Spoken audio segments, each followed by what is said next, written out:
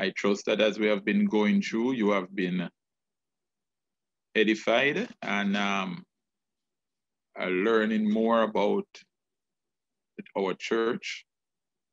And tonight we are going to continue from where we had left off the last time. And we were just finishing tenet number 5. And we are about to begin tenet number 6. Anyone out there knows tenet number 6 by heart without looking at your tenet card?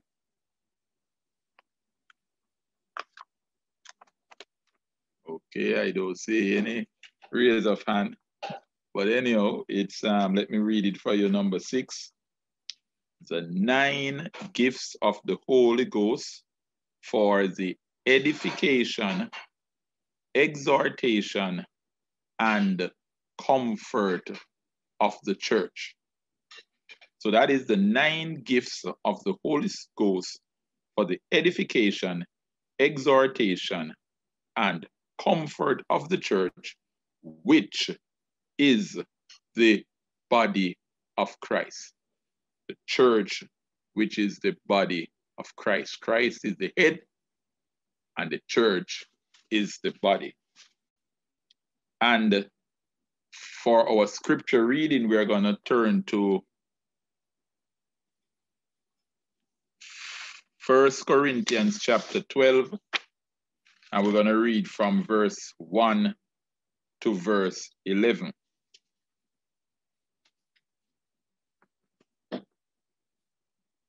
First Corinthians chapter 12, reading from verse 1 through to verse 11. And I believe if we read even verse 12, it will help us. So let's begin. Now concerning spiritual gifts, brethren, I would not have you ignorant. You know that ye were Gentiles, carried away with these dumb idols, even as ye were led. Wherefore, I give you to understand that no man speaking by the Spirit of God calleth Jesus accursed, and that no man can say that Jesus is Lord, but by the Holy Ghost. Now there are diversities of gifts, but the same Spirit. And there are differences of administration, but the same Lord. And there are diversities of operations, but it is the same God, which worketh all in all. But the manifestation of the Spirit is given to every man to profit withal. For to one is given by the Spirit the word of wisdom, to another the word of knowledge by the same Spirit, to another faith by the same Spirit, and to another gifts of healing by the same Spirit, to another the working of miracles, to another prophecy, to another discerning of spirits, to another diverse kinds of tongues, and to another the interpretation of tongues. But all these worketh that one and the self-same Spirit, dividing to every man severally as he will. Let's look at number 12. For as the body is one, and hath many members, and all the members of that one body, being many, are one body, so also is Christ. Praise the Lord. So you heard there mention all the 9 gifts of the Spirit to the church. Now let me just look at a few verses, verse 4 to verse 7. It said, now there are diversities of the gifts, but the same Spirit. So the Holy Spirit is the one that giveth all these gifts. It's not one like Jesus giving out a gift, the Holy Spirit giving out a gift, and the Father giving. No, the Holy Spirit, all the gifts them come from him, and he is the one that work through the individual with these gifts to get the work of the Lord being done. When it says there are differences of administration, but the same Lord, you might find that even in the Pentecostal circle, there are some churches that they are Pentecostal, but their way of administration might be different. It was just over the weekend I was talking to a fellow co-worker who is a Christian, and she was telling me that in her church, they don't have any deaconess. And I was saying, why? She said, there's no deaconess in the Bible. And I said, okay.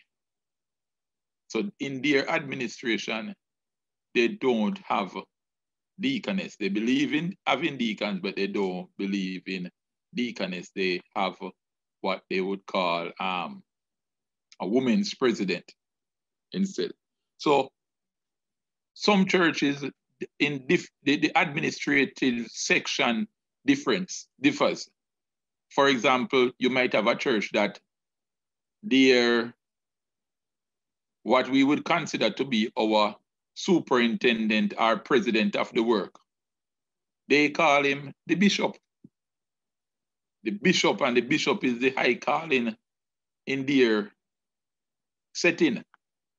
When in our setting, we would say the president is the main person in charge. Others say differently.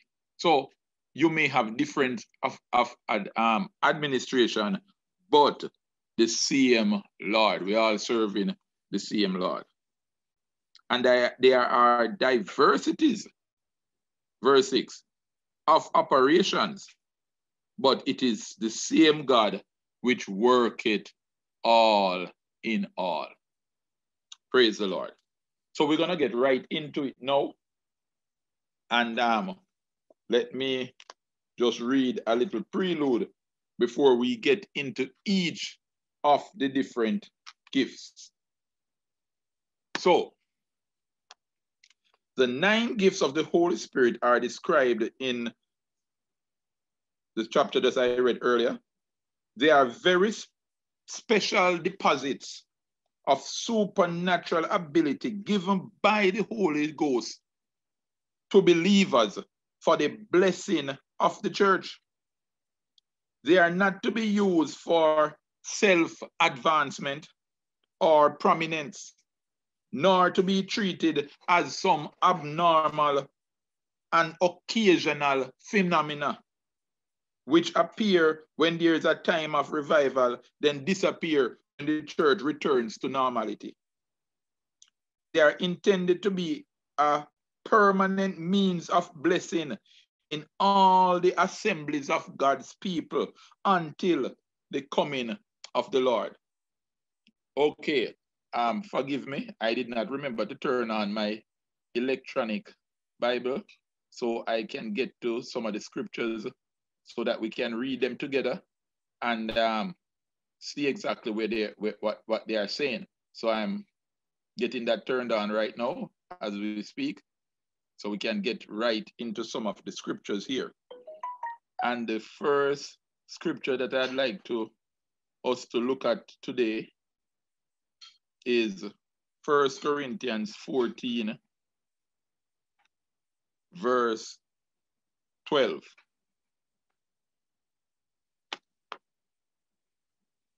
Even so ye, For as much as ye are zealous of spiritual gifts, see that ye may excel to the edifying of the church.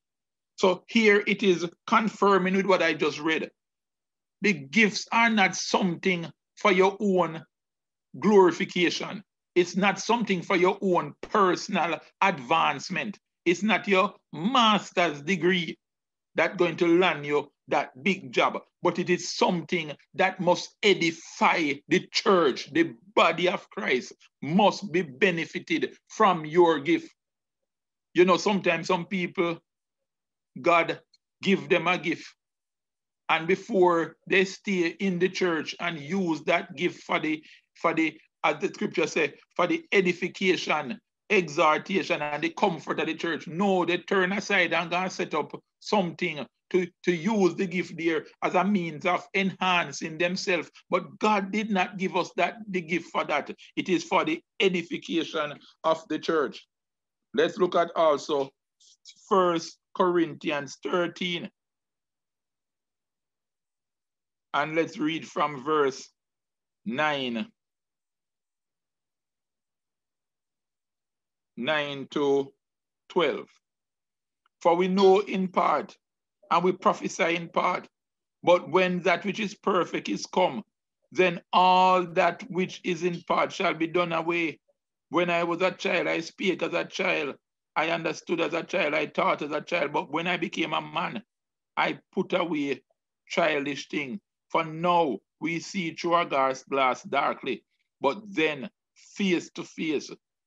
Now I know in part, but then I shall know even as I am known. You see, there's coming a time when even all of what we think we know, you know, Pastor Campbell loves to say, they think them know, but they don't even know that they don't know. You know, but we only in part now, but there's coming a time, man, brethren, there's coming a time when we're going to be like Jesus. We're going to know as we were known. You won't have to say, I wonder. You know the thing, because that's the place we are heading on, the statue of the perfect man. So these gifts are to be distinguished from a list given in Romans chapter 12, verse 6 to 8. Let me finish reading and then we'll turn to it. Where the emphasis is not on the function or the place of the gift, but on the character, faith, and humility of the person being used in various ways. Similar, these 9 gifts are distinct from the 5 ministry gifts that is found in the apostolic book, the apostolic chapter, and the apostolic verse, where the gifts are not abilities, but men in whom ministerial functions are resident by the headship of Christ. So let's look at Romans 12.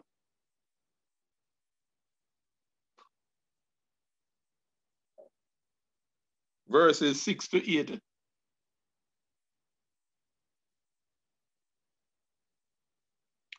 Having then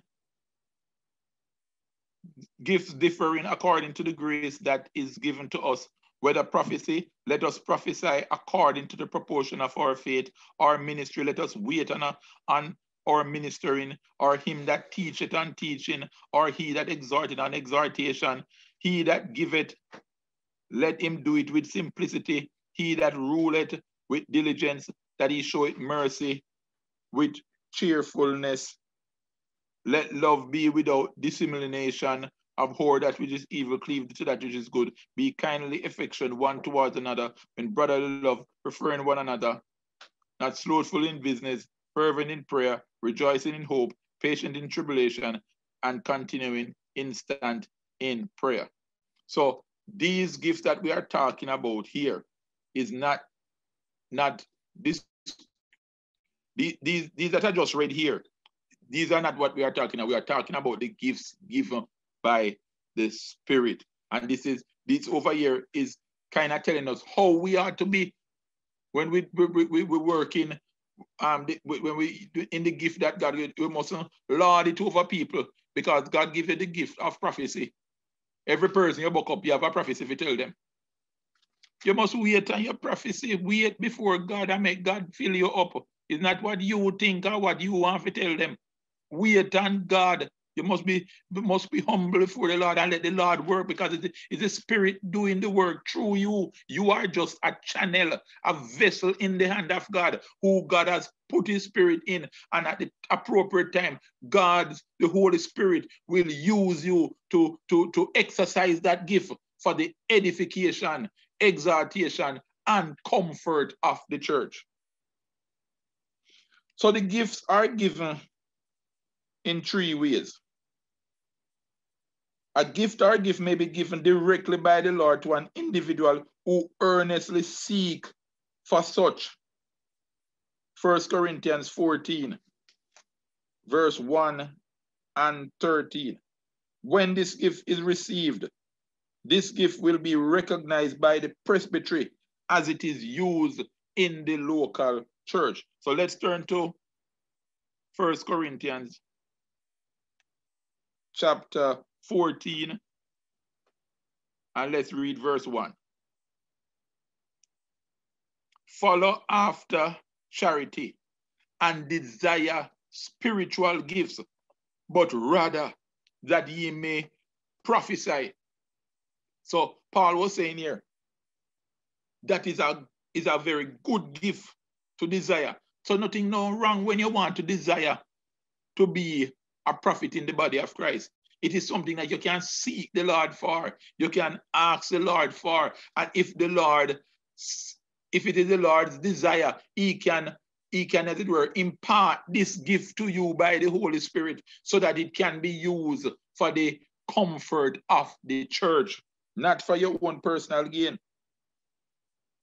And the gift must be recognized by the local presbytery.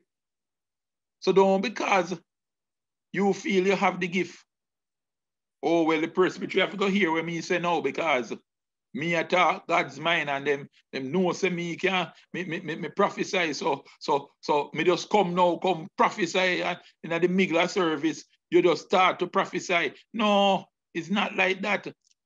You must be under leadership. You must be under the covering of the leadership of the church. You can't just be just going off like that. No, everything the scripture says must be done decently and in order. Second, now, a prophetic message may reveal a gift to an individual. May reveal a gift in an individual. And this will be confirmed by the laying on of hands of an apostle and the presbytery. Let's look at 1 Timothy 4, verse 14.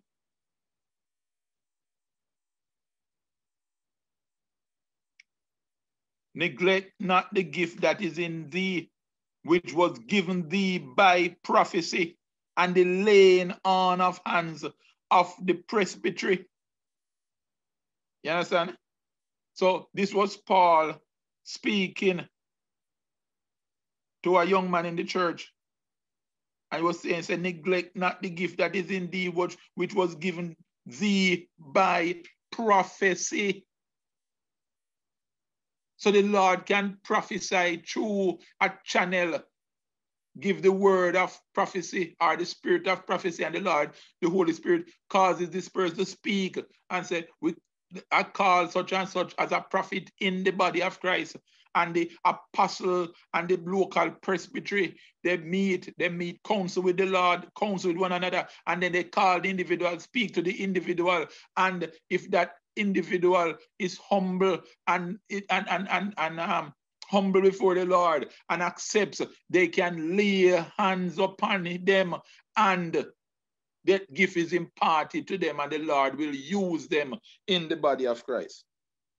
The third way, an apostle may receive a revelation of a gift and impart it to an individual. You know, sometimes I miss the old days. Yes, man, I miss the old days. You know why? I remember in the old days, the apostle would come and he'd sit and he'd wait.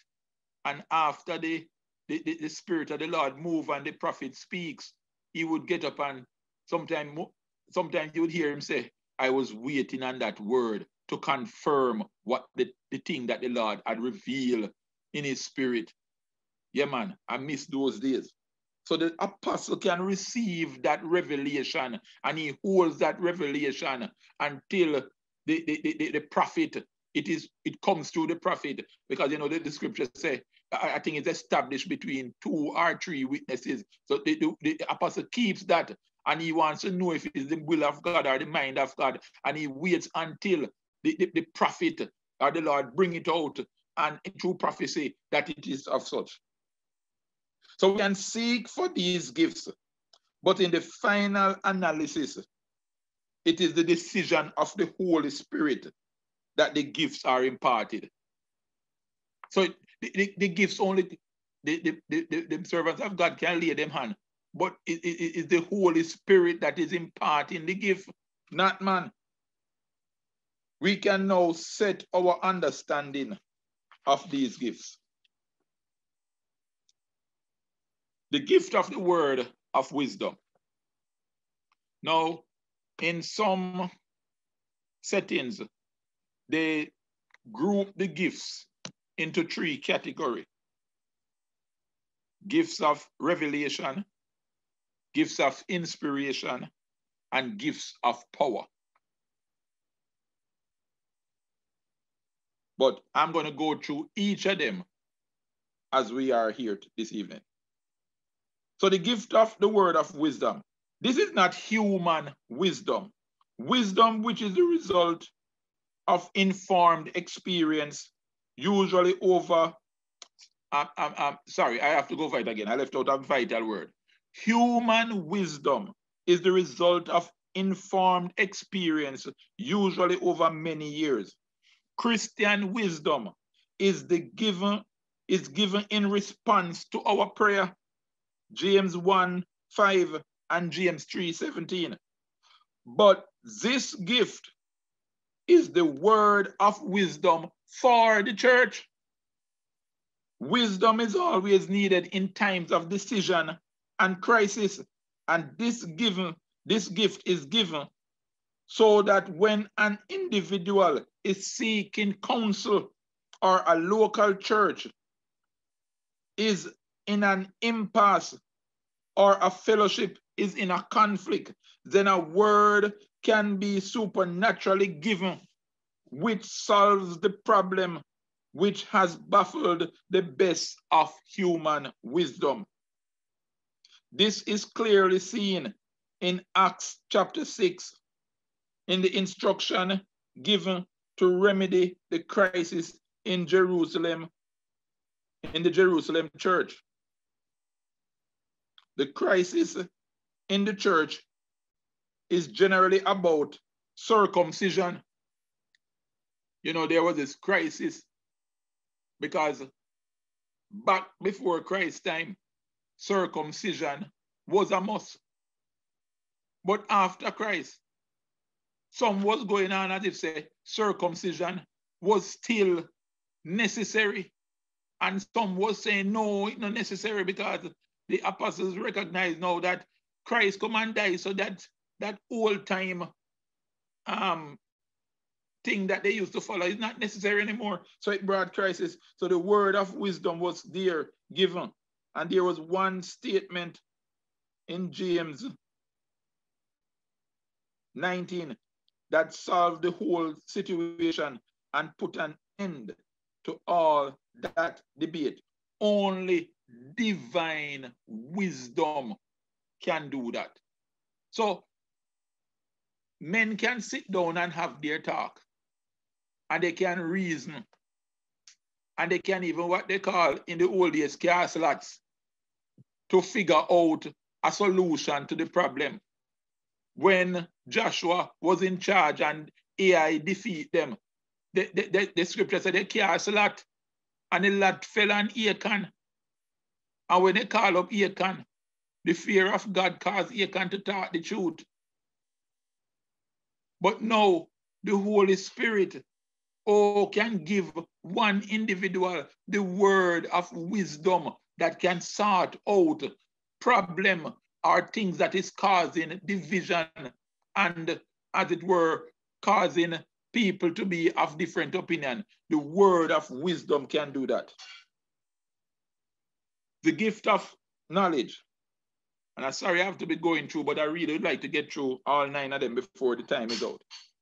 As with the previous gift, this is not the result of education or experience, but it is a God-given ability to know that which is hidden from all men and to express this revelation in a word communicated to the church.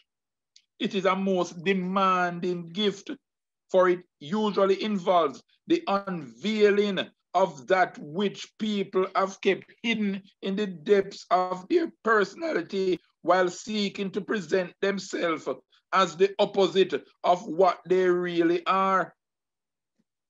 Peter used this gift when meeting 2 deceivers in Acts 5 who tried to lie to the Holy Spirit. Paul used it at Cyprus in Acts 13, verse 10, in revealing the true nature and purpose as one who tried to pass off himself as a prophet. You remember the one in Acts? You remember the one in Acts chapter 5? Anybody remember Acts chapter 5? Your Bibles are there, you can turn and look for it.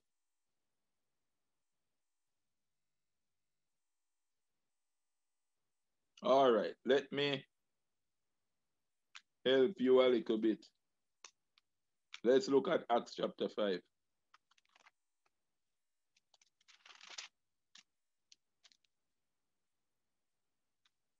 And as you read the verse 1, you say, oh, yes, Pastor, I know the whole story. You see, sometimes when we're talking here, we have to give you the hard truth. We can't talk it too nice. But Ananias and Sapphira, 2 of them decide to make their contribution, but they wasn't going to give everything. They was going to hold back a part. And the 2 of them decided and planned the thing that one would go first and one would come in way after. And we all know what happened to them. And here again in Acts 13, and I think we talked about it last week, where that prophet had the whole people spellbound. And when him see what's going on, him want to come purchase. Him say, man, sell me some of the Holy Spirit. Man, because that thing's powerful. It has also been used many times in the realm of divine healing. By this gift, the nature of needs can be revealed. Their location, duration, and termination. Paul used this gift at Lystra when he knew that a total stranger had faith to be healed. Acts 14, verse 9, and expressed in a word of what the gift had revealed to him. Let's turn to that quickly.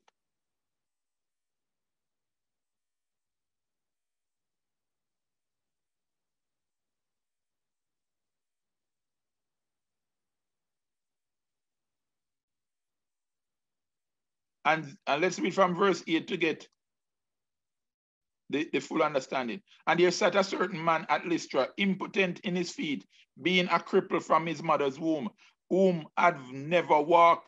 The same heard Paul speak, who steadfastly beholding him and perceived that he had faith to be healed, said with a loud voice, stand upright on thy feet. And he leaped and walked.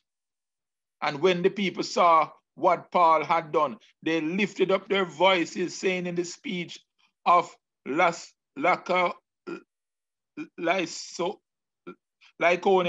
the gods have come down to us in the likeness of men. Oh my God. Whoa. So even the word of knowledge, can be used to heal. Let's look at the gift of faith. All believers have saving faith. Every one of us. Because to become a believer, you must do what? You must believe. You must believe. For none can be a Christian without it. It is by this same faith that we continue in the will of God.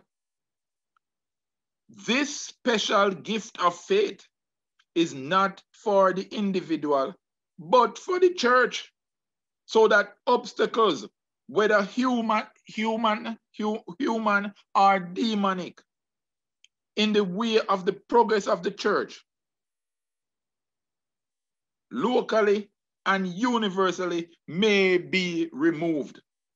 No doubt, someone in the prayer meeting in Acts was exercising this gift, with the result that the imprisoned apostle was miraculously set free. You remember that one? When they locked up the apostle and they were there in the church praying. And next thing they know, the same person that we're praying for was knocking at the door. That when one believer look out and see him, she went back and tell them and never ever record. It's like she just say, listen, him out the door and knock, you know. And we not pray for him out the door and knock. Them never ever realize. But somebody had the faith to believe. True faith always result in freedom. And the exercise of this gift should have been a great liberating effect on all other ministries, and function of the church. Listen, man, when we have faith to believe God, it's a liberating thing. You remember when Jesus was going to heal that man's daughter, and the news met him partway and said, nobody met the man come. She did.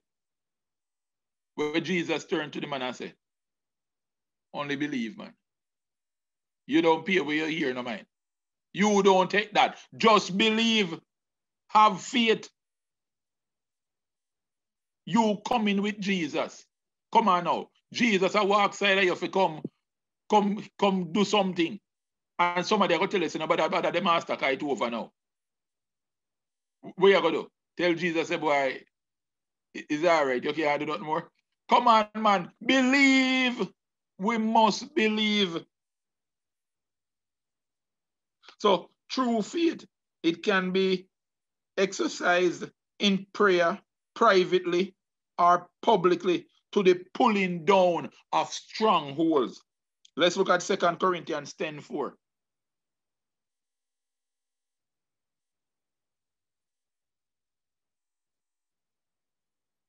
For the weapons of our warfare are not carnal, but mighty through God to the pulling down of the stronghold. Verse 5, casting down imagination and everything that exalted itself against the knowledge of God, and bringing into captivity every thought into the obedience of Christ.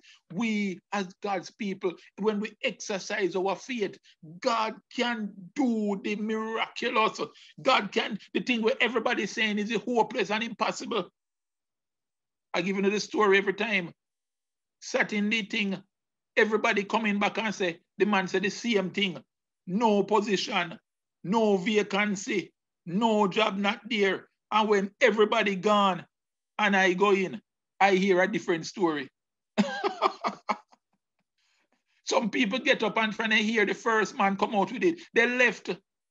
They never want to hear anything more.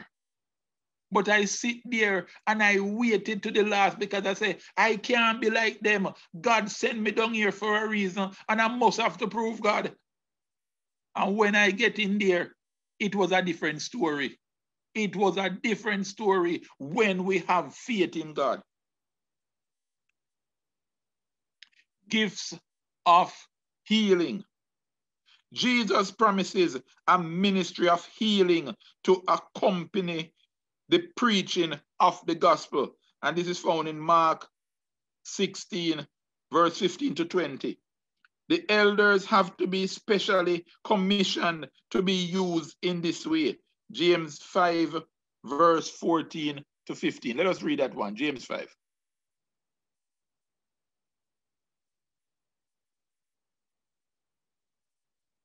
Is there any sick among you? Let him call for the elders of the church and let them pray over him, anointing him with oil in the name of the Lord. And the prayer of faith shall save the sick. The Lord shall raise him up. And if he had committed sin, they shall be forgiven him. So God has given this ministry, especially to the elders of the church. Beyond this ministry, the Holy Spirit deposits the gifts of healing in individuals so they can be used as instruments of the divine physician as he continues his ministry among men. Note the plurality of this function to meet the diversities of human affliction. And there's a whole heap of scripture here. I can only give them out. Acts 3:2, 8:7, 14, 19 to 20, 19, 12, and 20, 10. And in Acts 28, 8 to 9. When these gifts are revealed in the local church, the presbytery should give opportunity to the gifted persons, irrespective of sex, to minister healing as the need arises. So it's not just for the prayer, the gifts don't given to the pastors and the elders alone. Any individual, the Lord can work through. The Lord can work through them and impart gifts of healing and cause persons to be healed from sicknesses, from diseases, all different types of suffering that afflict man. God can work through, the Holy Spirit can work through individuals, and these persons that are of illnesses can be healed in the name of Jesus. The working of miracles. Healing can involve the restoration of a physical function which has been diseased, injured, or never developed. A miracle is overriding the laws of nature and is shown in the life of Jesus by turning water into wine instantaneously.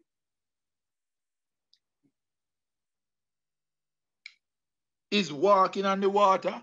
That was another miracle, because we all know you can't walk on water, but Jesus did it.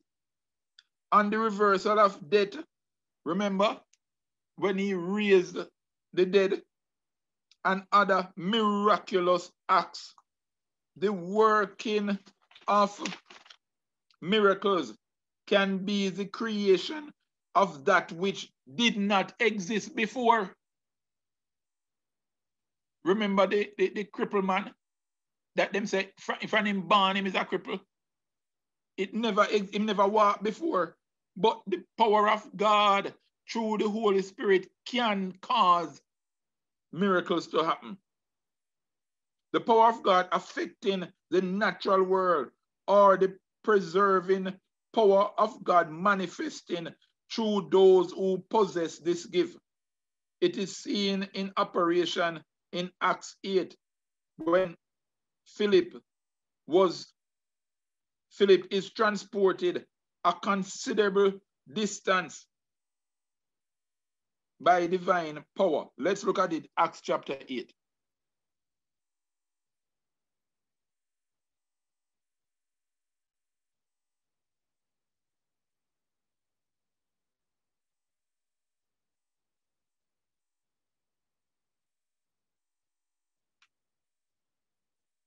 And when they were come up out of the water, the Spirit of the Lord caught away Philip, that the eunuch saw him no more, and he went on his way rejoicing.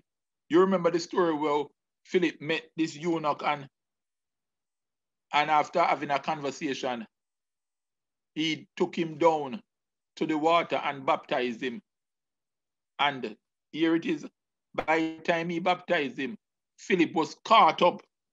The Spirit of the Lord took him away, that the eunuch all him looking. He don't know where him gone. But he had a need.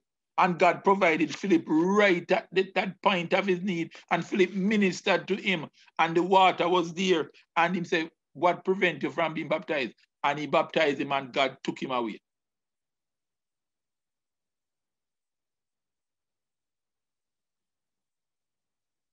In Acts 9, verse 41, Dorcas is restored to life. In Acts 6, 26, in an earthquake, every prison door was open. Chains fell off from every prisoner. Now, you know, if these are not miracles, you can just imagine men in shackles, in pain, in prison, shackles and chains, and they are bound. And these things, sometimes when you look at the key that have to open these things, man can't get away. But just with an earthquake God used, and every door flung open, every chain fell off. That when the warder of the prison came and he saw what happened, the man back his knife to take his own life. And they had to shout to him and say, wait, we're still here. We don't gone. Don't bother kill yourself. Miracle. Miracle. Now let's look at the gift of prophecy. The gift of prophecy can be received by both men and women. So it's not a male-dominated gift. It is a gift for both men and women. Through this gift, the Holy Spirit uses a person to bring a direct message from the Lord to the local church in their own language. It is not for private or family use, but for the church.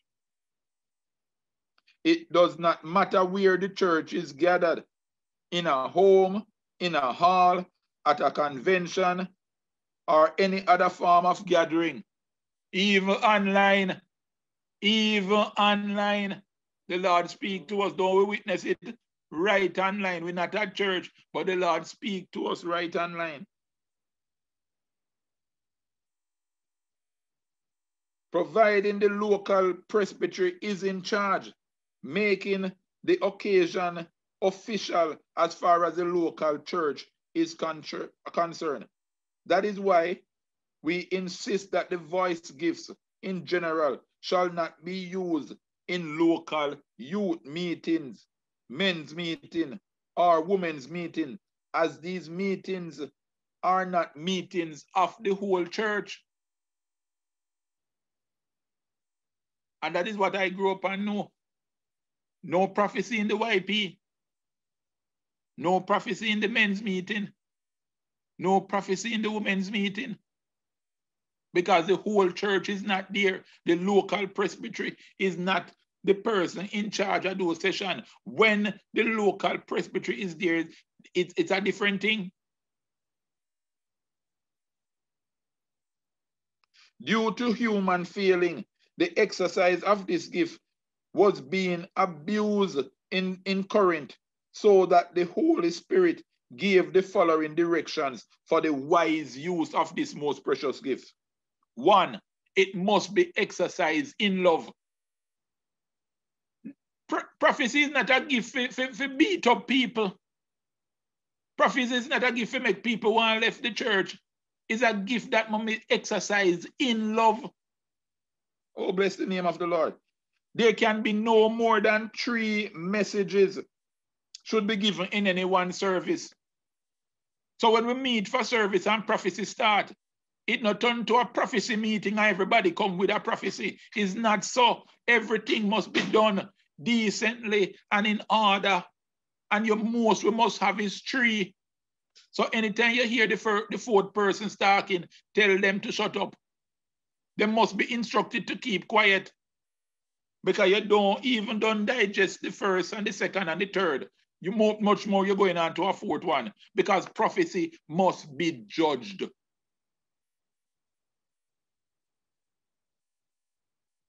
The Holy Spirit knows that there's a limit to what the human mind can take in at one time. So you see how the Holy Spirit is intelligent. He knows what the limitations are. Sometimes I tell the truth, I have a problem to try to jot down all the prophecy, the amount of the prophecy some of the time. Sometimes many of it pass me by because while I'm writing, something else going over and I can't get everything. So there's a limit. The utterance must be examined as to whether it is of God or not. So sometimes when we say we move on and we don't give any expounding on the prophecy, we're still in the judgment phase.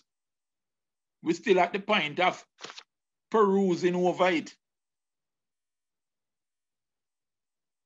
The Apostolic Church does not believe or teach that prophecy is infallible. We adhere to the injunction, despise not prophesying. Prove all things. Hold fast to that which is good. This judging, proving, and testing must be done by the local presbytery in accordance with these principles. Here are the principles. And I want us to listen carefully to the principle so you can understand what is happening. The person used must be known to be living a godly life. 2 Peter 1, verse 2. Let us look at that scripture.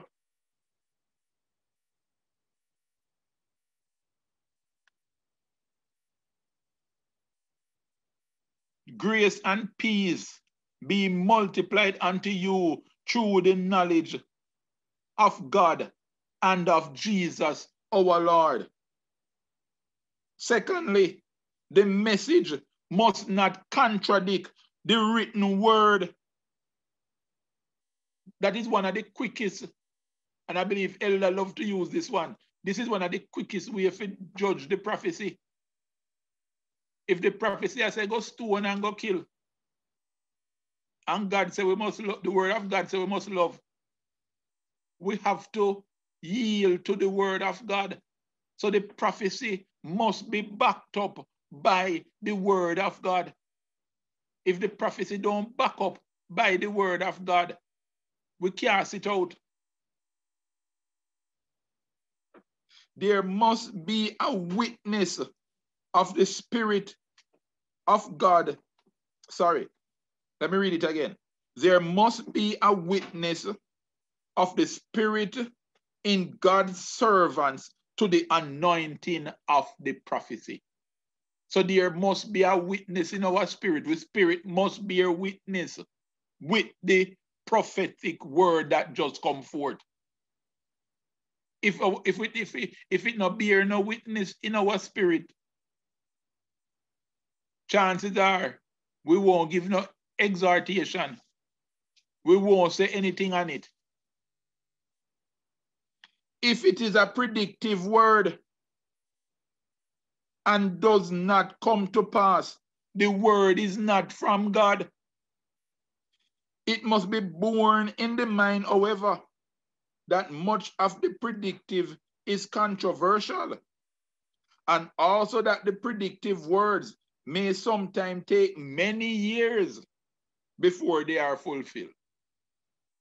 So sometimes we may get a word that tells us that in the future and sometime coming, this and this will happen.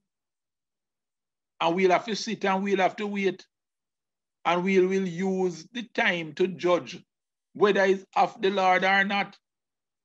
For some of you, you may remember when Pastor Wedderburn was among us. I remembered. He prophesied about Falmouth. He spoke that some things were going to be happening down at Falmouth. And guess what happened? We live to see the same thing that the man prophesied come to pass. You understand? So we can now say it was a true word, a prophecy. And there were others too. I might don't remember, but I remember that one in particular. Sometimes even the prophet have to, I think the prophets sometimes have a difficult time, you know, because when they become impregnated with God's word to speak, and they must be wondering to themselves, oh, can I say these things? But if the Lord leading them, and the Holy Spirit, it is done through all the right way, then it will come to pass. You don't have to fret about it. There should be no sense of competition between channels. If you have a word of the Lord, and before you can speak, you hear another channel start to speak, don't rush to get your word out there. Wait is of God, your chance will come. Wait. But if you have to speak while the other person has speak, because you feel say your word more important, is not of God. God is not no competition. God is not the author of confusion.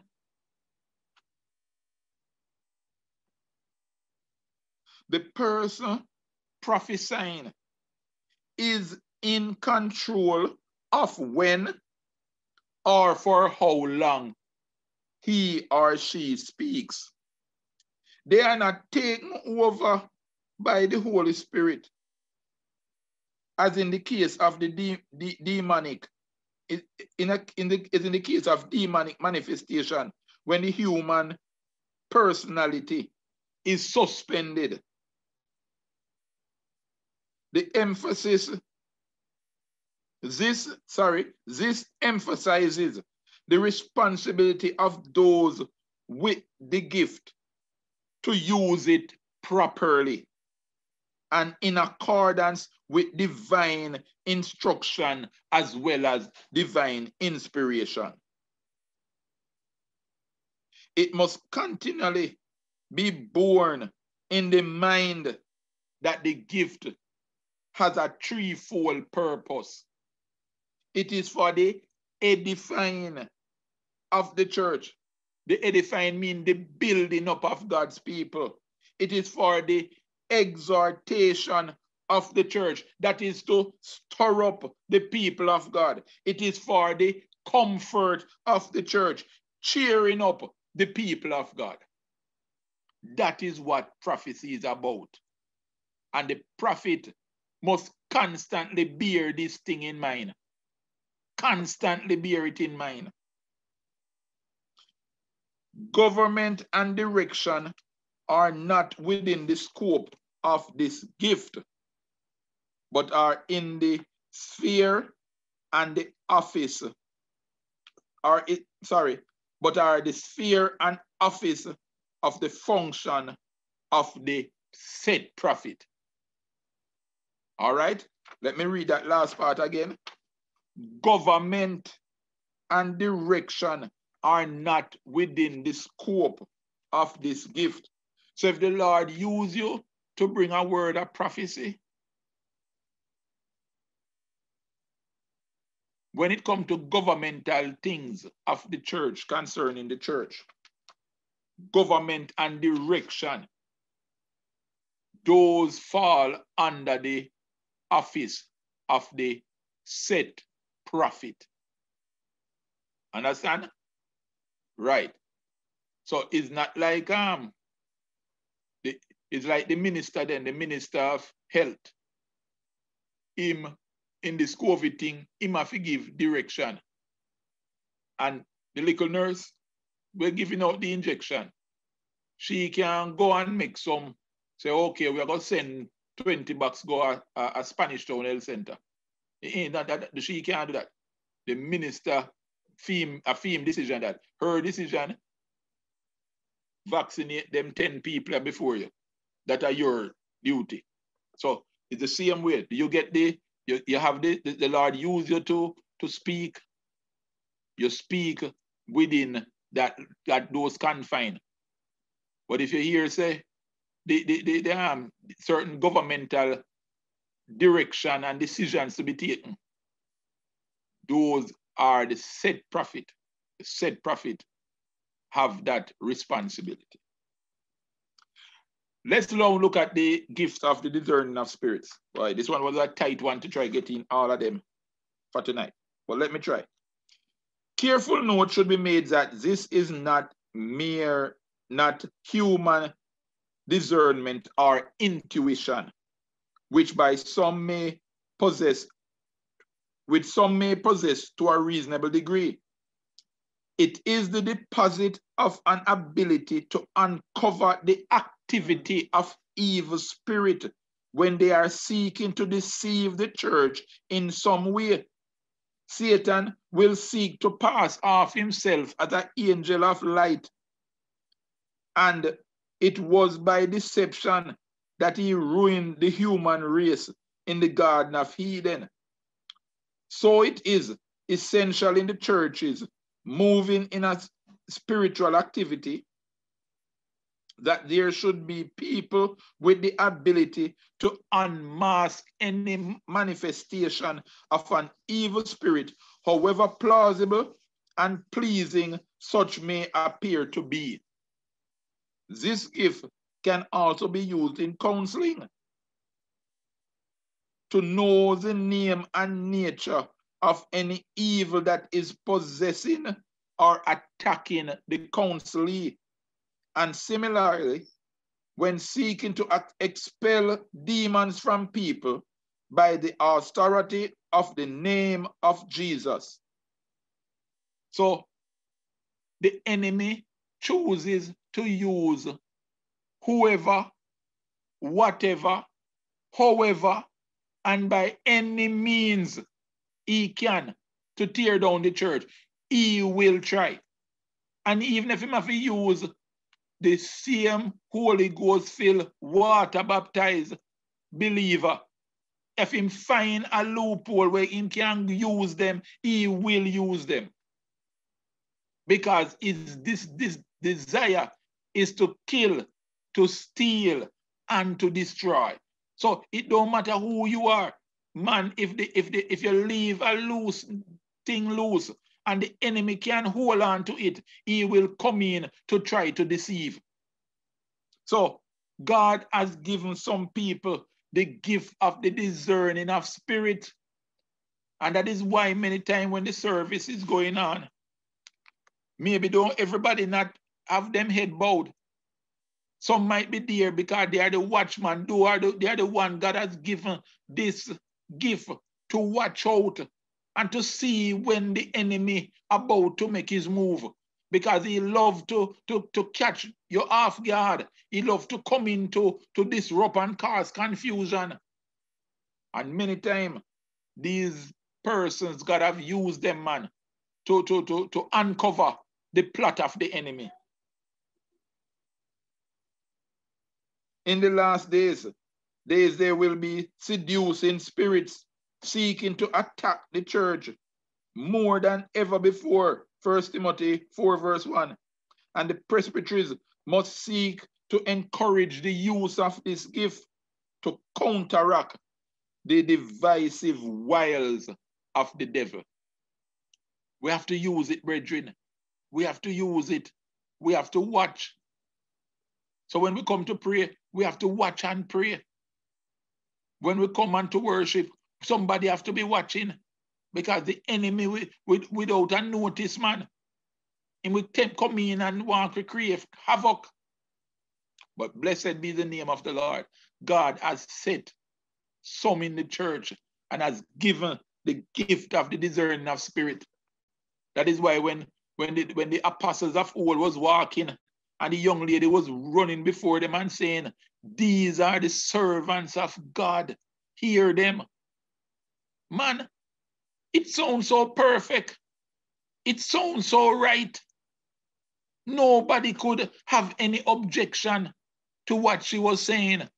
But man, when you check it out, it was the devil.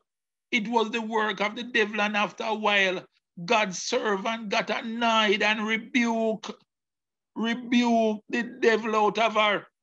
And when you take a stock, it was an organized business. Oh my God. Jesus. I tell you, man. Okay, we have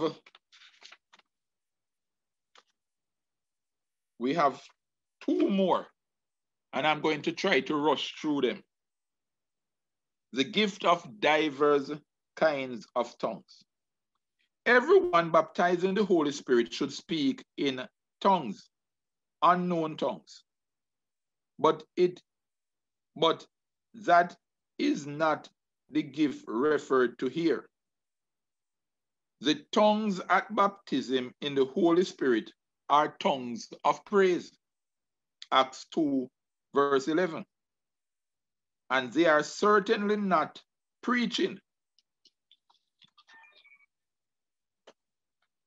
They certainly are not preaching. For when it comes time to preach, Peter did not speak in tongues, but in the language that the vast majority of his hearers had known from childhood. This gift is the ability to speak one or more unknown language, not in a praise, but as a message to the church, which is then received by the gift of the interpretation of tongues. The failure to distinguish between tongues as a sign of the baptism of the Holy Spirit and the special gift of the different tongues for the church has led many Bible commentators into error.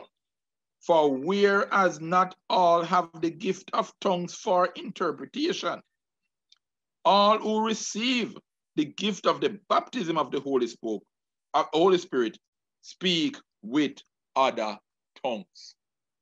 So, when one is becomes filled with the Holy Spirit, there is a tongues of praise. And I've heard and I've seen where some have even prophesied. But the speaking of tongues, diverse kind of tongues, is a message to the church. But there must be one gifted with the interpretation of these tongues. As with prophecy, the Holy Spirit has given direction for the wise use of this gift in the services of the gathered church. Here are some of them. The message in tongues should be divided by the person used into a maximum of 3 utterances. Also, a maximum of 3 persons can exercise this gift in one service. There is a limit to what people can listen to. 1 Corinthians 14, verse 27 to 28.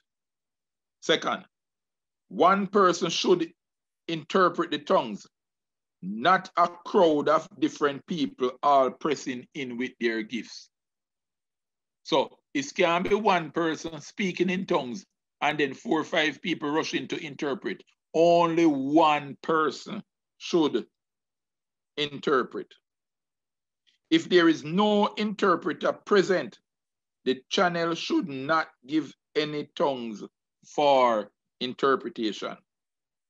It is the duty of the presbyteries to see these instructions are carried out so that all things be done decently and in order, and that visitors to the church don't think that the worshipers are insane.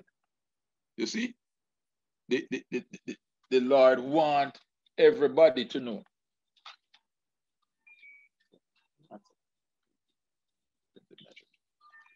Sorry about that. Persons with these gifts should pray that they will also receive the gift of the interpretation of tongues.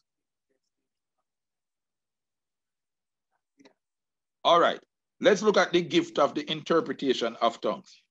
It should be noted that this is not the ability to translate a literal word by word reinstatement of a given message, but the ability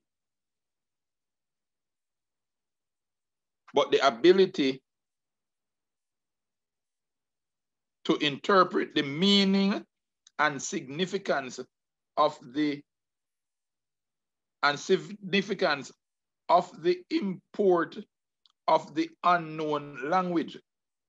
Thus, an interpretation can be shorter or longer than the message in tongues, depending on the way which the Holy Spirit wishes to unveil the tongues given.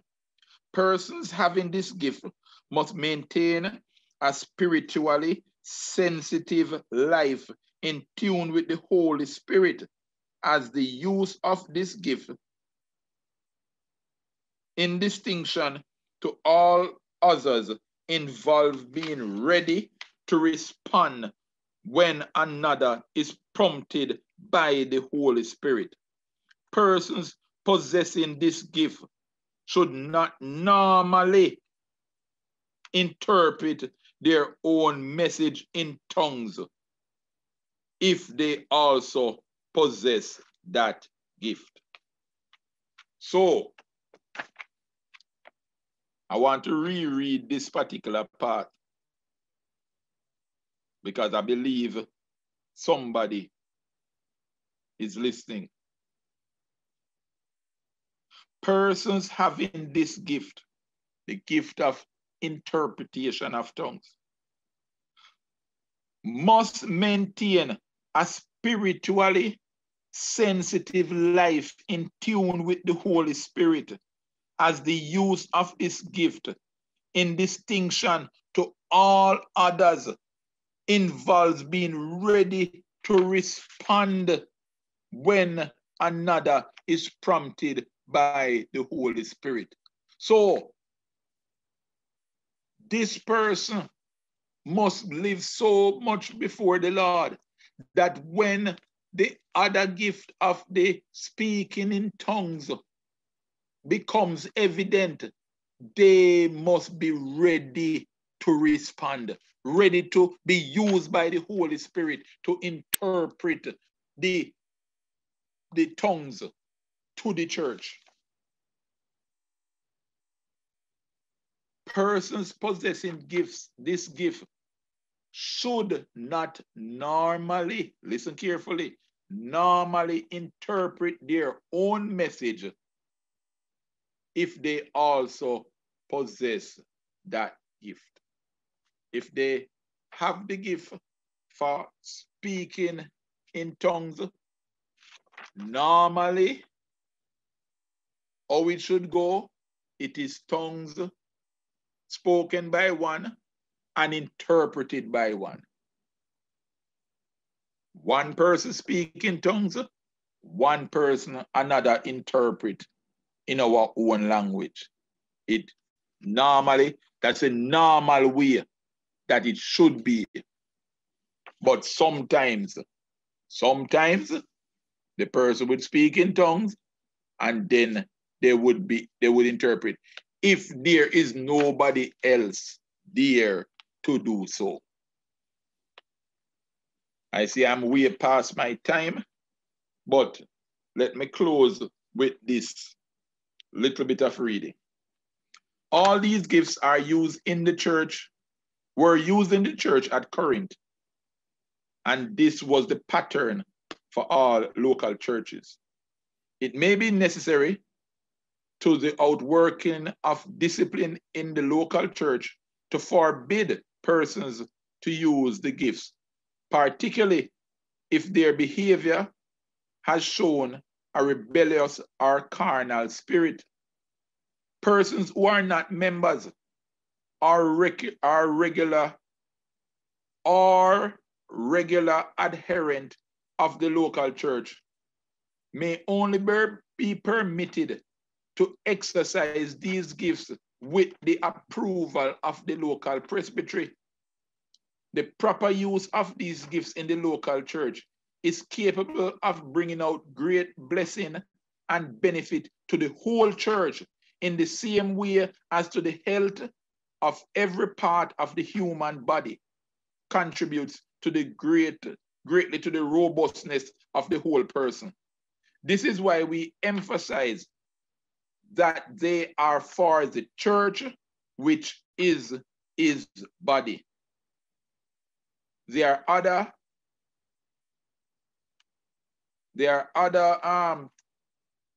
other regarding to the church, but maybe next time we'll get into this. But you hear, brethren, the proper use of these gifts in the local church is capable of bringing out great blessing and benefit to the whole church in the same way as the health of every part of the human body contributes greatly to the robustness of the whole person. So, if a stranger come in our midst,